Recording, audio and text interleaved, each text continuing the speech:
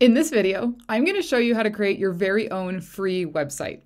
Most people showcase their skills, accomplishments, and experiences in a boring resume like this.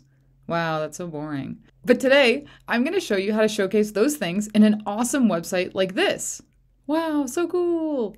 You may be thinking, but wouldn't an awesome website like that take a lot of time? Just to show you how quick it is to get started, here's how you can create a Google Sites website in just 1 minute.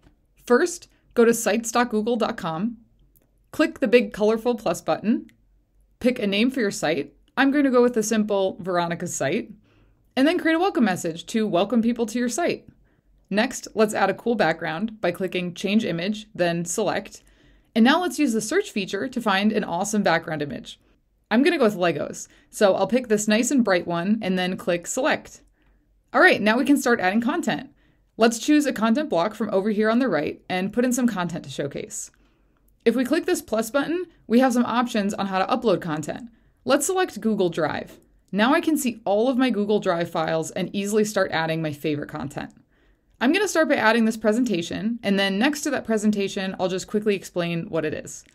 And now we're ready to publish our site. Let's click the Publish button, pick a web address, which is essentially your website handle. I'm going to go with Veronica-tastic to make it easy, and click Publish.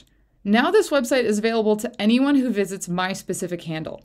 So if you were to go to sites.google.com/view/Veronica-tastic, you can see this website live. How cool is that? In just 1 minute, we created our very own customized website from scratch. Continue to the next video to learn how to customize your site further to fully make it your own.